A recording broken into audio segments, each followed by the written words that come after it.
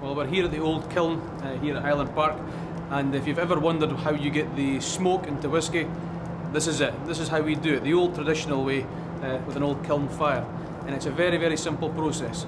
Basically, we cut peat out in the fields, we let it dry, but not too much, because we want the peat to be wet, because we're not looking for heat at this point, we're actually looking for smoke, because it's the smoke that goes up through the floor into the barley sitting above us that creates the smoky flavour into the whisky. And as you can see, it's not that hot when you're sitting here.